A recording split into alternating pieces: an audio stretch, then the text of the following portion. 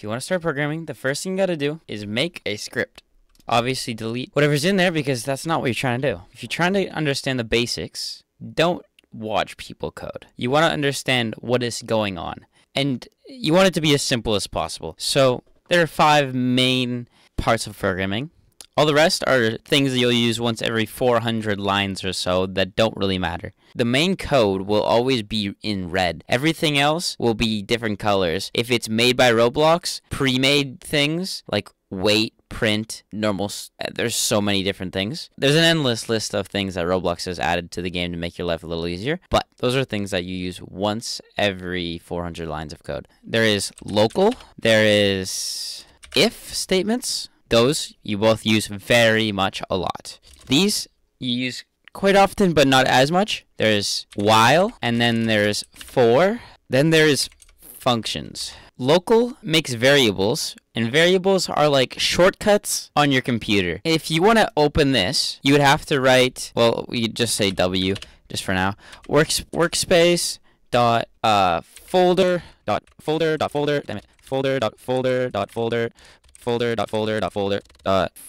Nope, we're at part. Instead, if you want to say this, now you just write W. And that is what a local. Local also has an equally as important purpose. It is to also store data or stuff like numbers, like 65. If you wanted to keep track of a number, like X in math class, it will remember what it is and will forever be, every time you write count, it will bring up 65, and you don't have to use them, but it's useful. This is useful for deciding things. So it's called an if statement. There's more to this, but generally this is what it is. If you're trying to make a decision, let's say if 1 is greater than 2, then all that. Anything inside this will only run Anything inside this will only run if this is a true thing. Like, you don't understand what true is? Well, is 1 greater than 2? No, it is not. So this is false. It's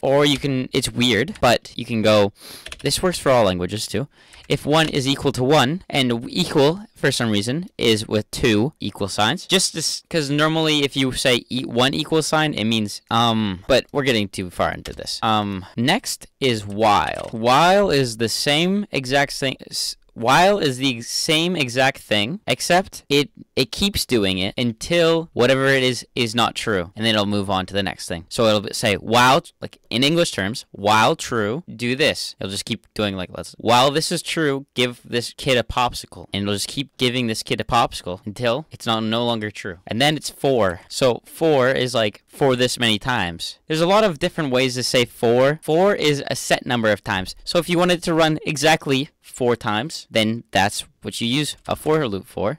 We use way more often than you would think. Then functions. You don't need to do this, but functions are used for, like, if you repeat yourself over and over again instead of writing it, just like a local, you can just use a function instead of writing that big old path like I showed earlier is now equal, like a reassigning. You can just write the function's name and then it'll run the same code over and over again. Most of what programming is just moving numbers around. So if we go to this base plate part, everybody has one pretty much when they make a new world. You'll see all these properties. If you have the properties menu on, I think it should be default on. If not, it's in view. Anyway, there will be all of these properties, right? And one of them, let's say, it's whatever you want to change. Most of them don't really matter for what you want to do. Let's say position, right? It's at 0, 0, 0. If you've ever played Minecraft, that is your coordinates. If you wanted to move something, what you would do is you would